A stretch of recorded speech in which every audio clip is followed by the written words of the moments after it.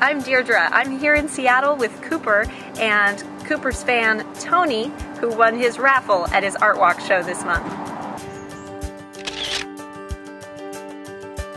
This month, Cooper raised $127 for PAWS, the Progressive Animal Welfare Society here in Seattle.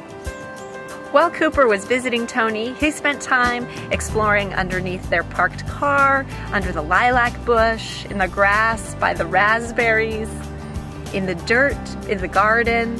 Cooper just explored every area of their yard. Cooper was excited on this trip to meet Tony's cat, Rowan, who was inside of Tony's cat enclosure. It's an outdoor cat run. Right, they have all the advantages of the outdoors without the danger of the cars and the wild animals and what have you. Cooper and Rowan were very excited to meet each other. They're both alpha males apparently, so there was a lot of vocalization back and forth. We were really excited to do Cooper's first home photo shoot with Tony, the winner of his raffle. We were raising money for PAWS. Cooper had a great time and we're really excited to help out this great organization.